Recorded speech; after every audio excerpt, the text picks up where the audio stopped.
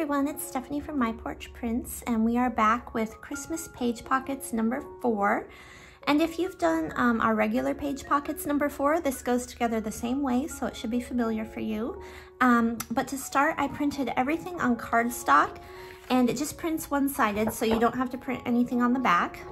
And I went ahead and cut out all the pieces and scored all of my edges. So anywhere there's a folding line, I scored it and then folded it and kind of went along it with a bone folder, just like that. And then I flipped it back the other way, just so it will fold really nicely, open and close for us. So to start with, we are going to locate these 3 small panels. They look like this. And let me see if I can find all of them. And they have these tabs on them. You can see I've folded them already, but there they are. And then they also have corresponding back pieces that match them. So we're gonna locate those as well. And they have this little tab on one end and this folded piece on the other.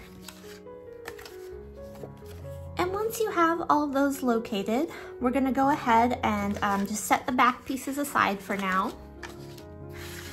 And we're gonna start with these guys. And I haven't cut out my circles yet. I just wanted to give you a quick look at how I do that. So I have a 1.5 inch circle punch, and I'm gonna go ahead and just kind of put it on here like this so I can see what I'm doing and punch that little half circle out. And I'll repeat that for all of these. And then we're gonna go ahead and attach the back pieces to the front pieces.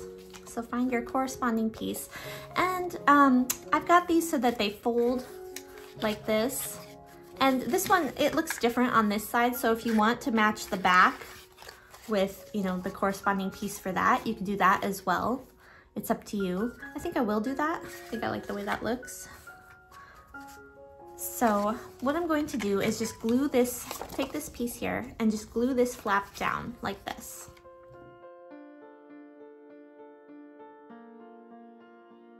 And what that's gonna do is just give us a nice backing to our piece so that this isn't white right here. It doesn't show white. I just think that gives it more of a finished look. And then the next thing we're gonna do is take this piece and fold all these tabs just like that. And we're gonna apply some glue to each tab.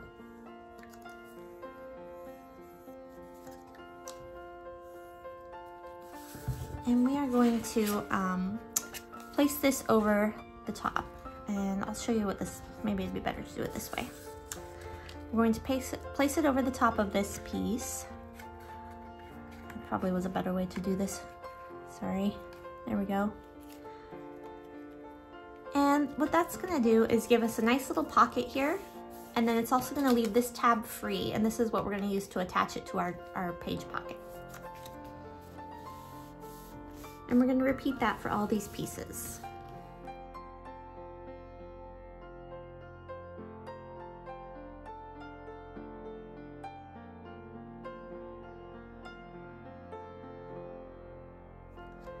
Okay, and now that those are finished, we're gonna go ahead and put them into our page pocket. So locate this piece with this little lock on it and flip it over and make sure it's right side up. So this is the top, this is the bottom. And what we're gonna do is just go ahead and place these inside of here. And you can decide kind of how you want them to look, which one's on top, which one's on bottom. But I'm going to use these half circles as the front.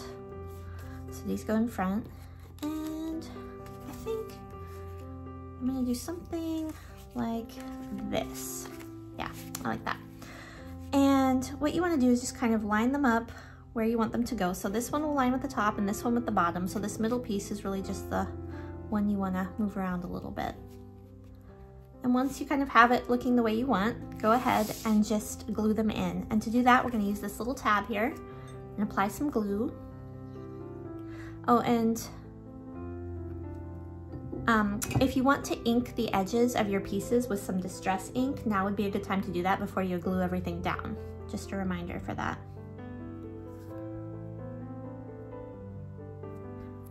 All right, and you wanna make sure that this is right on the fold. Give that a little fold there, make sure it's going to work.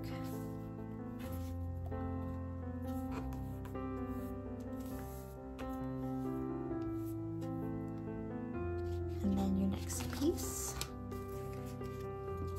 And again, you may want to just double check that it's where you want it. I think that'll work right about there.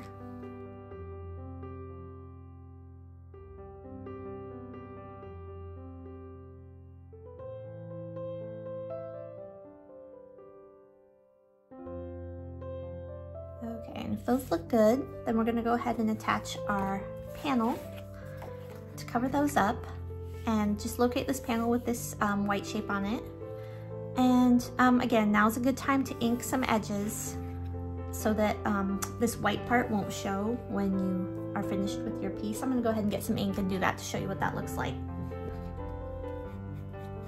And just a little ink on those edges to hide that white part so it's not so glaringly obvious. Okay, so now we're gonna attach our panel. And you can see that that helps hide this little white edge right here. And if you want to, you can glue around the top and the side and the bottom and leave this side open to have a secret little tuck spot, but I'm gonna go ahead and just glue mine down.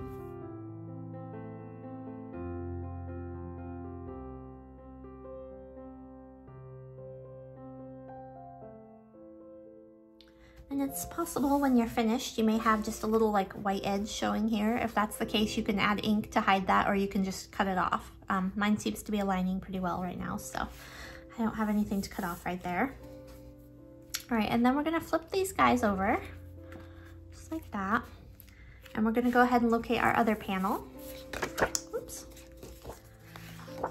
And this one's going to attach right here, same concept. And again, if you want, you can ink along this edge. I'm not gonna bother doing that since I already showed you that, but you can fold that backward and ink that edge if you want to.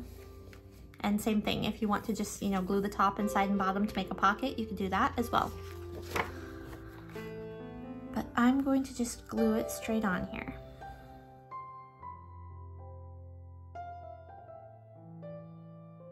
And you'll find that this is a bit of a bulky piece, and if that is the case, you may need to, you know, tie a ribbon around it to keep it closed. But since I usually want to insert mine into a journal, I'll just sew it in like a signature of pages, and then it doesn't seem to have as much trouble with that being bulky.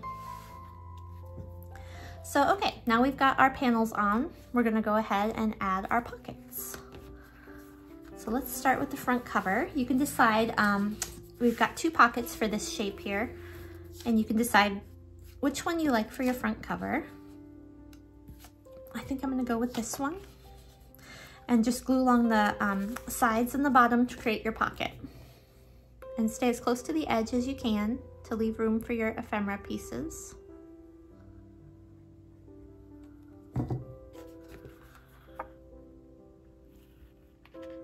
And the pocket's slightly smaller than the panel, so you might want to leave just a small border around the side.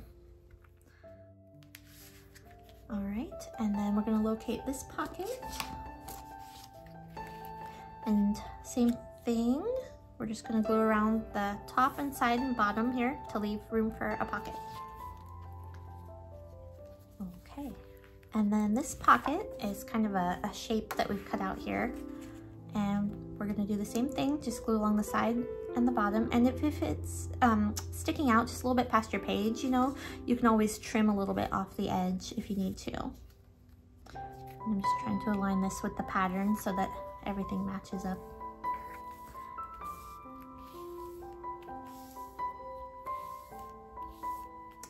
And then on top of this, I'm going to make a little pocket with this little piece here. And you can decide, you know, which way you want it. I think this looks good. And again, I'll leave a little border on the side and the bottom. Okay, and the last pocket we have is on the back.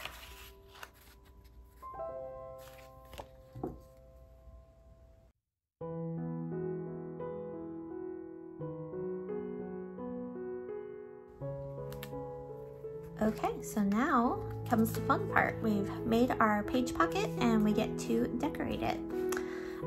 Oh, but before we do that, I should probably mention a couple things.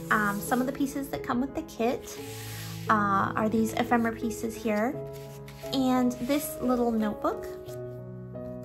And I've cut out the papers for it, and I'm just going to align them just like that.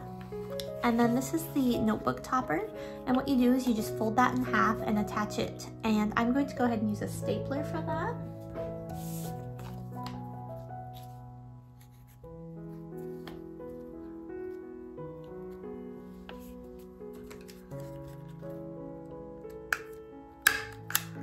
There we go. And then that just becomes a little notepad. And we'll go ahead and cut some of these pieces out and start decorating.